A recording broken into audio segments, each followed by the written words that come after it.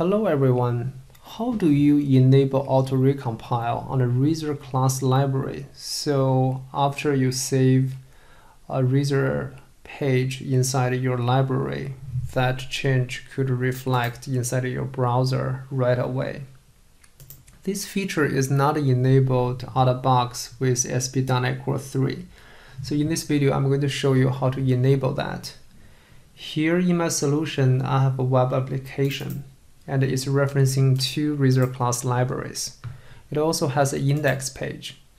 On the index page, I have a link pointing to page 1. Page 1 is a Razor page inside of one of my Razor class libraries. It also has component 1, which is a Razor component in the other Razor class library. To enable the auto-recompile, first thing you need to do is add a package reference to Razor runtime compilation to your web application. Then go to its startup configure services method, add the following lines.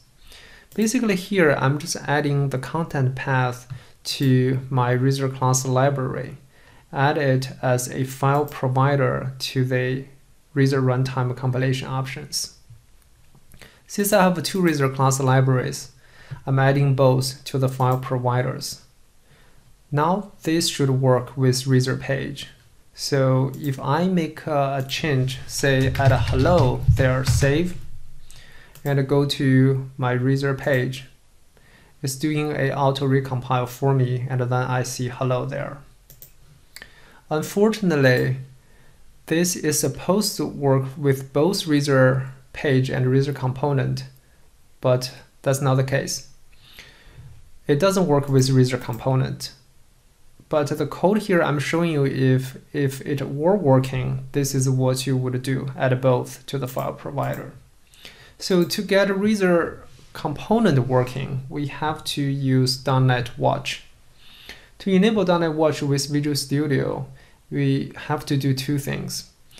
Go back to web application CS project file, add this line, watch include, and put the path to your Razor class library with all directories and watches for .razor extension.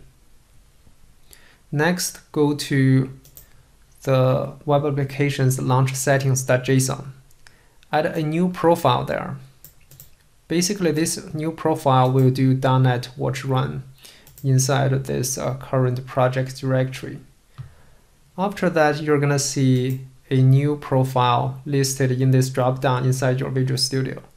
Set it to that and do a Control F5. Be aware, this thing does not work with debug, so you have to run this with Control F5.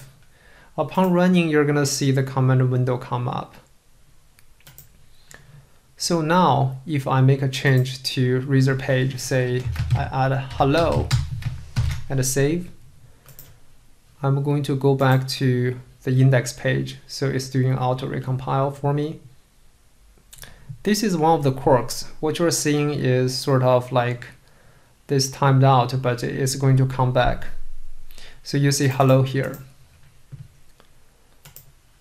Another thing I want to show you is browser link, which is a very popular feature web developers use to save this round trip of coming to the browser and clicking that refresh ourselves. However, browser link does not work with this setup.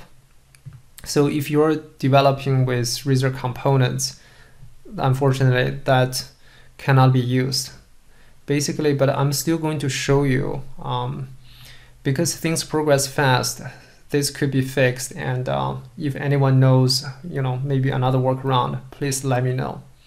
So what you need to do is go back to your web applications CS project file. First, add a package reference to browser link. Then go to your startup CS. This time, go to configure and add the app.useBrowser link. With that, if you go back to your browser, if you do a refresh, this will crash your Visual Studio. Take a look. your Visual Studio actually right now is not responding. It's not responding. It's going to restart. See that?